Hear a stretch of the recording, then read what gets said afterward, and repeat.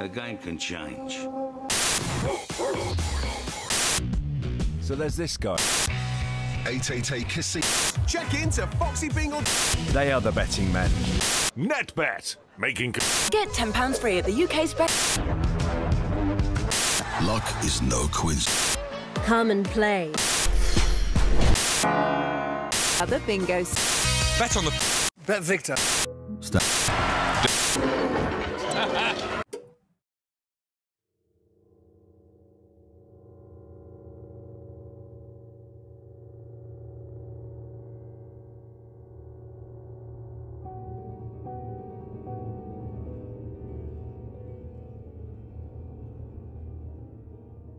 £1 turns into £10, £10 into £100. Once a gambler gets the taste for it, things can turn deadly without proper guidance and support. Countless stories about people losing their homes, families, and even their lives have one root cause. What could be an innocuous, occasional vice ends up dominating their lives. Experts have studied the difference between brain scans after a win and a near miss, and have found the two are almost identical. The anticipation of a win has been likened to the effects of a euphoria-inducing drug, yet gambling addiction is often taken less seriously than other addictions like alcoholism.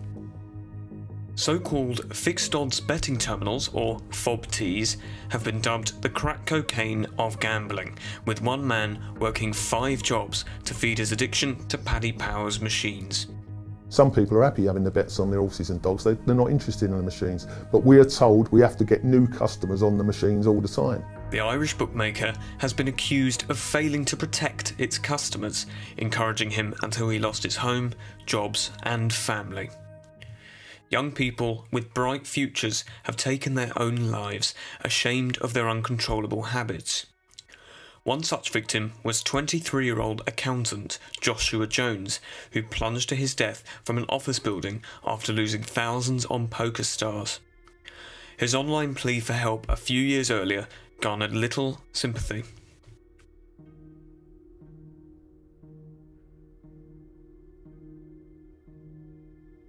One can see why gambling appeals to many.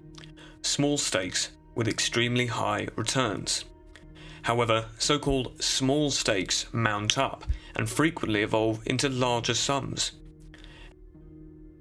Experts believe addiction develops when gambling is done to escape life's problems, curb boredom, perhaps at work or when retired. Many erroneously believe it to be a money-making strategy, and it also fulfills a thrill-seeker's needs.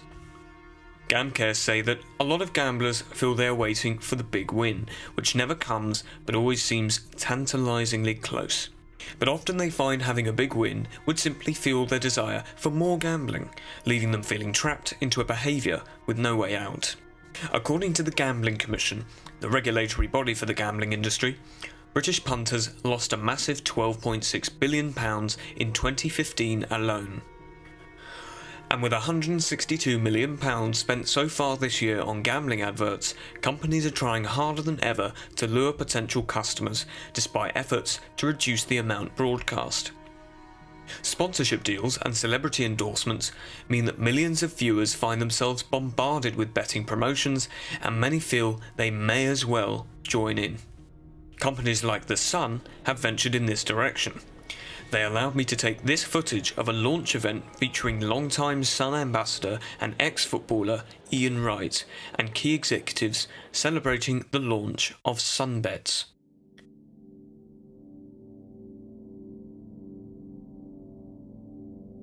Ladbrokes say that all bookmakers need to make a profit to stay in business, so rather than calculating odds with true probabilities, bookmakers adjust them slightly to ensure they bring in a profit.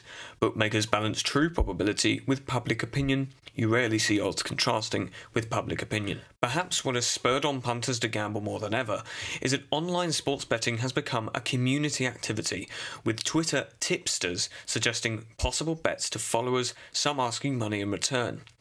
These have been heavily criticised, with many exposed as scams, profiting from customer losses through affiliation with bookmakers.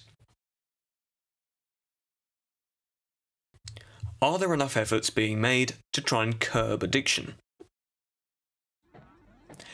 This was a campaign run by the Senate Group, a body set up to promote responsible gambling standards, in association with similar organisation Gamble Aware.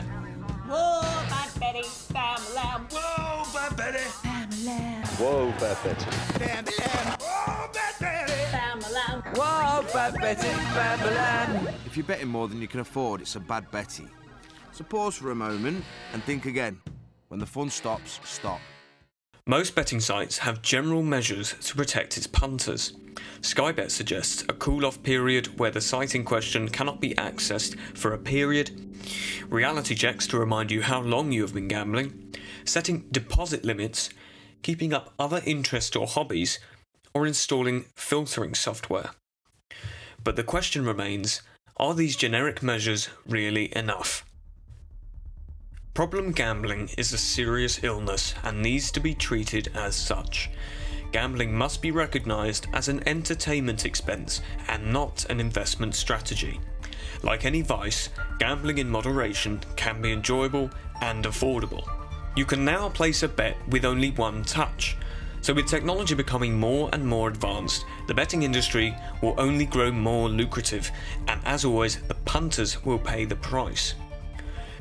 Therefore, it is more important than ever to gamble responsibly.